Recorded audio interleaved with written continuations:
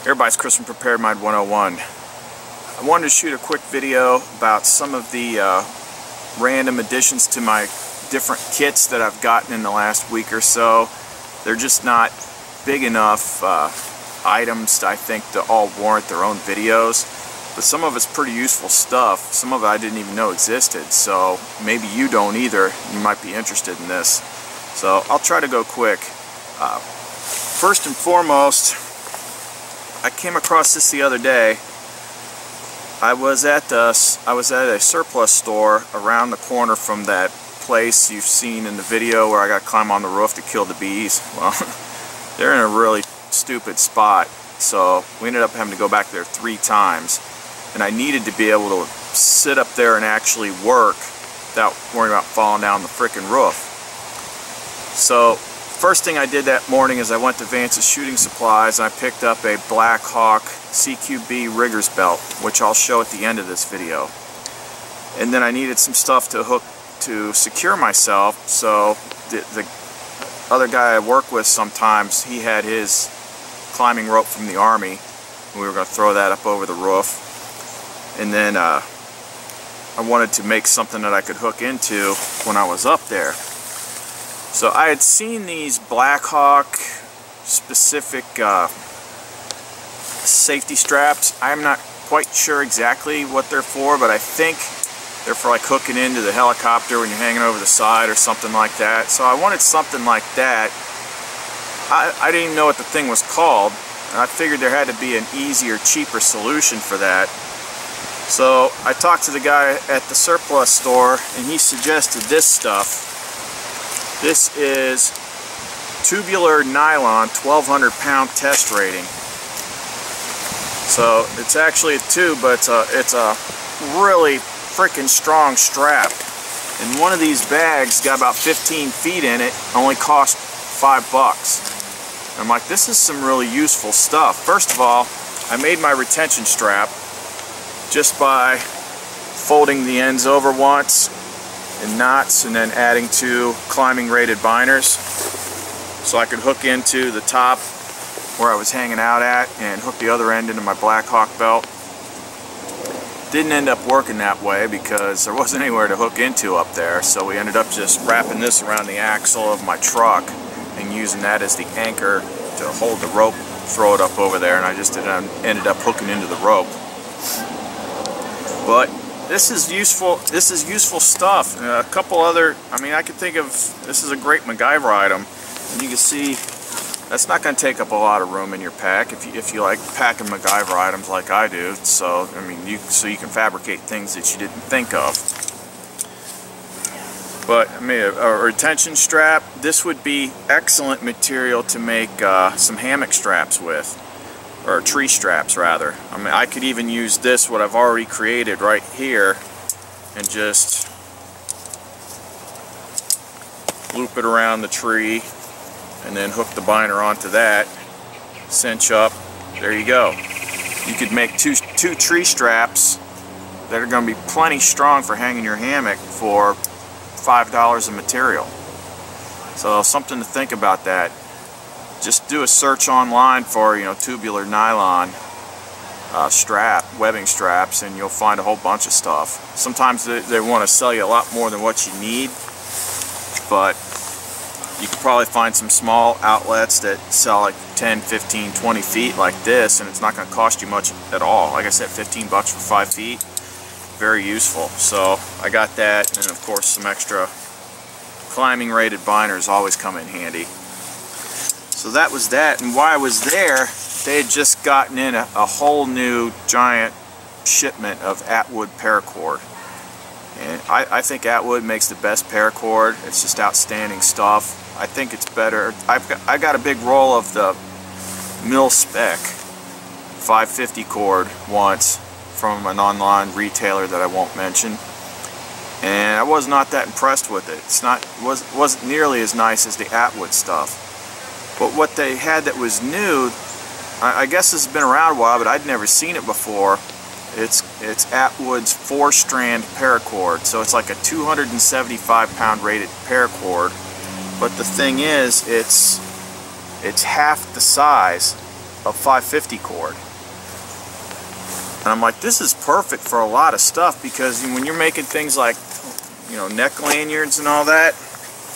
Here, I redid the lanyard on my e-cig vaporizer thing. It's the perfect diameter, and it's not rough at all. So if you want to make neck lanyards, I made a retention strap for my keys, because I have to tie them to my work belt, because laws say, you know, if you've got a bug truck, it's got pesticide in it, it has to be locked at all times. And if you don't have that thing tied to you, you could screw up real easy and leave the keys on the seat and lock them in. So I learned that the hard way, so now they strap to my belt. So I made one with that. And just all sorts of different kind of uses. The other cords that I've used before, like, you know, 2-3 millimeter accessory cord, it doesn't have an inner core to it, and it's usually a little bit rougher, so it kind of irritates your neck. But this thing is just perfect. So if you haven't seen it, do an online search for Atwood 4-strand paracord. I said it's about half the width of regular 550 cord, 275-pound test strength.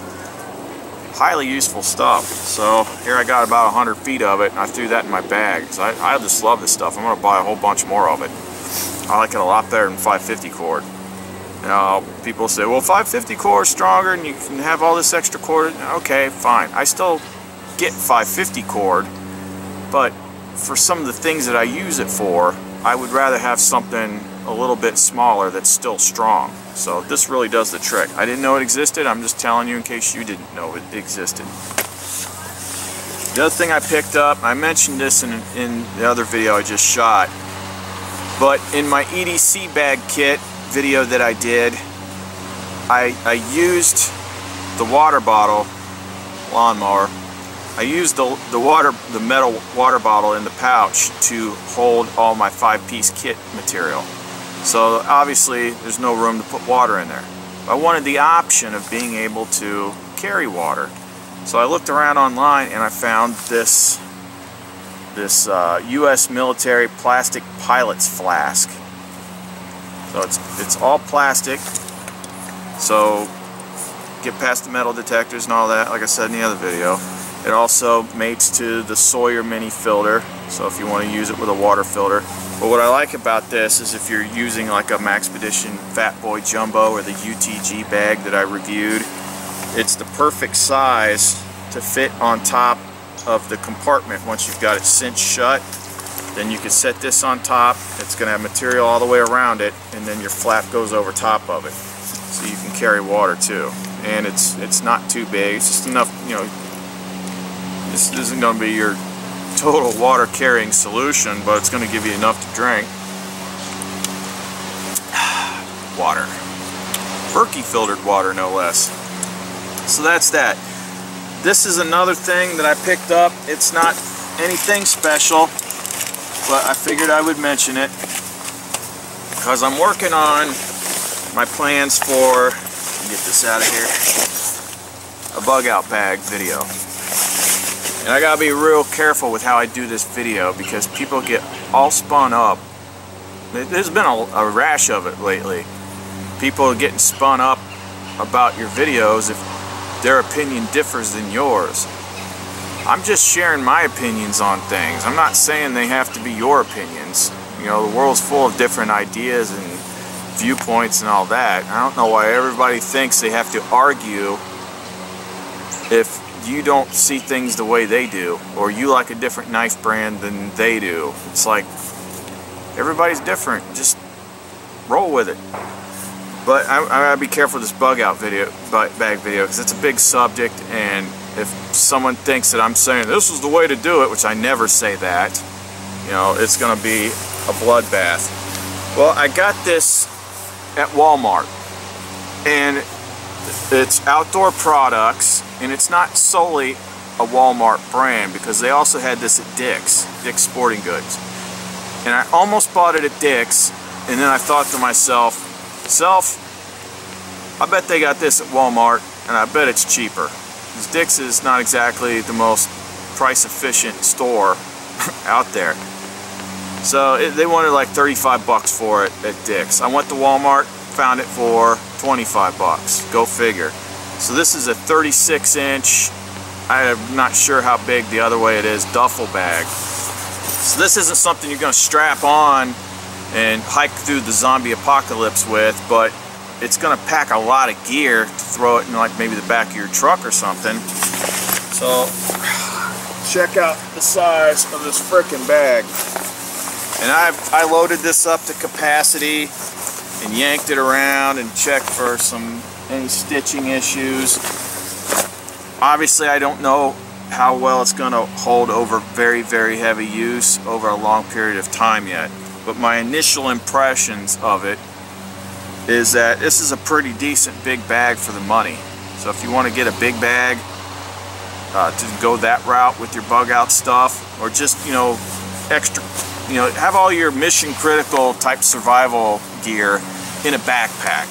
So if that's all you got, you can strap that on your back and walk out. But all the extra stuff, different clothes and things like that, you can load it up in some big duffel bag like this. And it does have a really nice padded shoulder strap and all that stuff. But just looking around trying to find a bag of this size, most of them seem like they're around 39 bucks or higher. So finding this one at Walmart for about 25 bucks, this was like the largest one that they had, was pretty decent. And it actually comes in this case here, which once you load it up, what are you going to do with this case? Well, I found that this case, what I did was I took that and folded up a soft shell jacket and put it in here. And I'm just going to throw this in my trunk. So, nicely folded backup jacket. Works out well. This hasn't been in a video lately, so there's Jessica too, just because you haven't seen Jessica too in a while. Gotta throw a big knife in every once in a while, keep people happy. On the subject of bug out bags, low cost stuff, like I said, I'm not going into the whole bug out bag video yet, but one other thing that I've always had, because I was in the military, that you want something like I said, I didn't know how that's going to hold up long-term rough use. You want something rough use, go with the GI duffel bag, like an actual issue one, not a Rothko knockoff or something like that. So it should have the 4 grommet closure at the top. You just kind of fit them all over. And then clip it in, and then you can secure it with a padlock if you want. It's got the carry handle, and it's got the adjustable backpack straps. These make great bug out bags. They fold down. Now I got a lawnmower and a plane.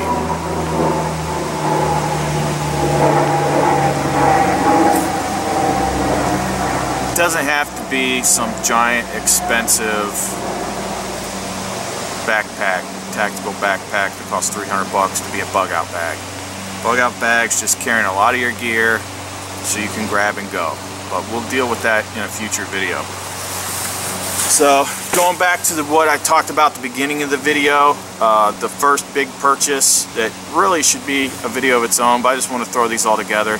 The Blackhawk CQB Riggers Belt. It's a tactical belt. It's made in the USA. It's very heavy duty.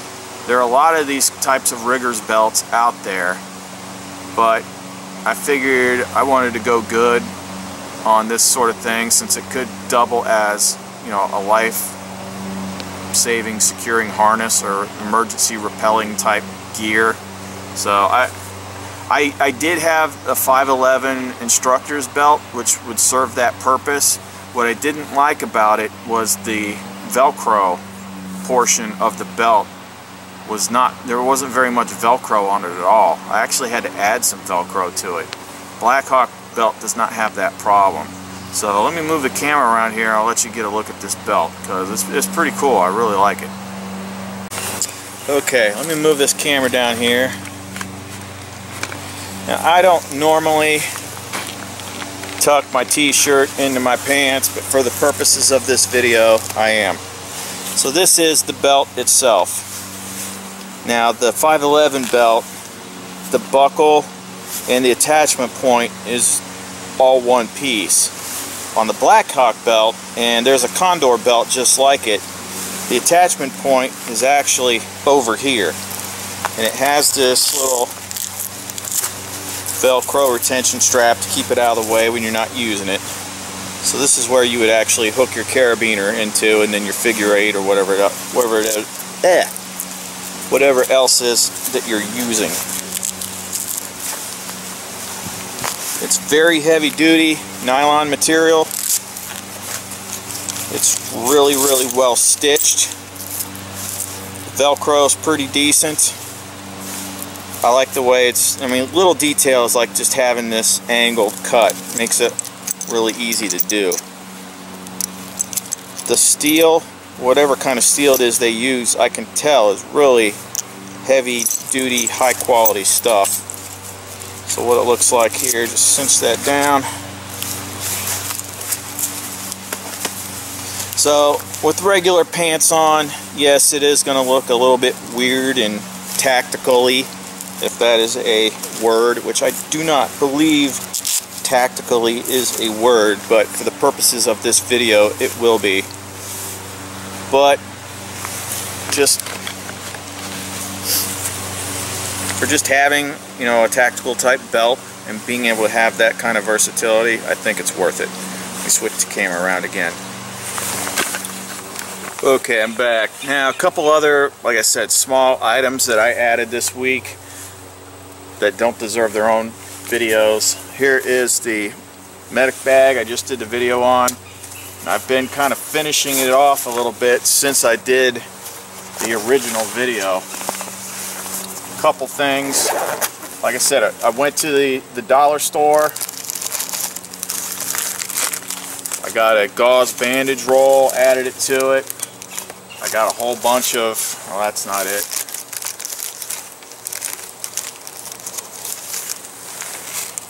Just sterile gauze pad sponges.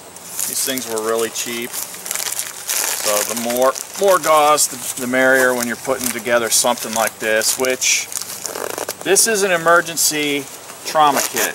This is a worst case scenario bag. This is a life-saving bag. Somebody was commenting on it about, you know, you're never going to use this kind of stuff, you know, for a first aid kit. I never said this was a first aid kit.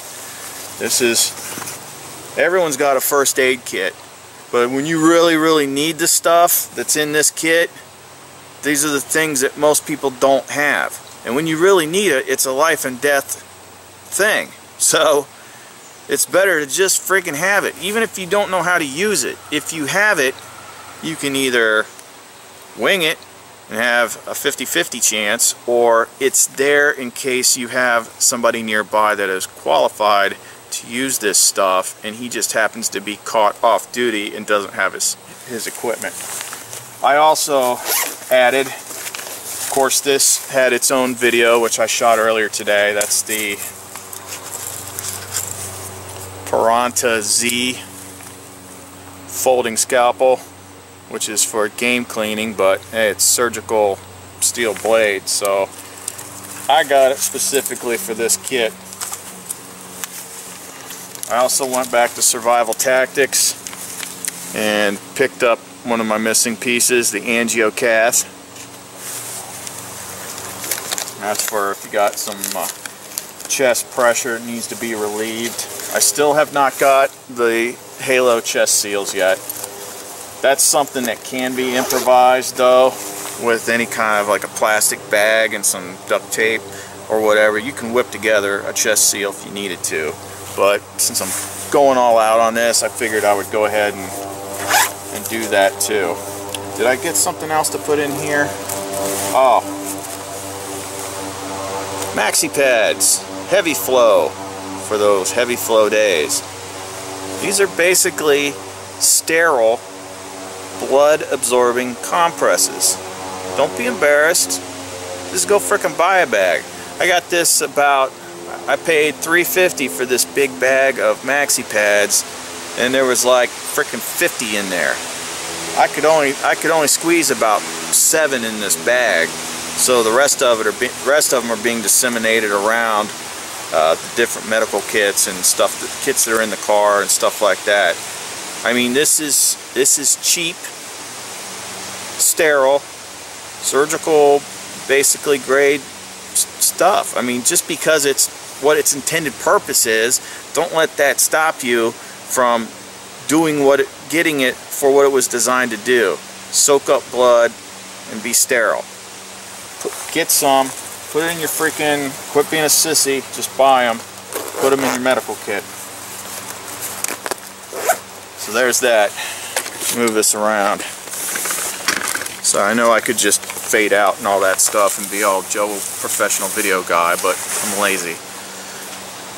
That's about it off the top of my head for the kind of odds and ends that I picked up. You know, sometimes these things, there might be an odd and end, they might not be something that, hey, I'm going to do a whole video on 4-strand paracord. Not really. But they are things that serve a purpose and are important additions to the kit. And a lot of them are just little tiny things that are great ideas to add to different things, and you just might not have thought of it yourself. I wish other people would do a bunch of videos like these, because I freaking watch them all. It's like, here's 20 things I just figured out that I added to my kit that are stupid on their own, but look at them all. Get some good ideas. I love those kind of videos.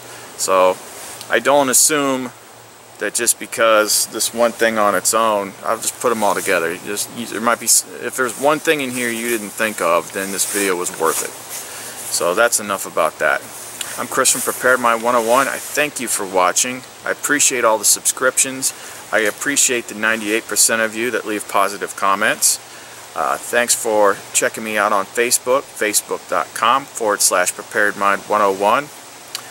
Check me out on Instagram. Instagram, I don't know. It's an app. That's where I put all my gear pictures, new stuff that I get before it goes up on the video. So it's just a good app to have anyway. I don't get anything for pimping out Instagram, but it's my favorite smartphone app probably. I just love playing around with it.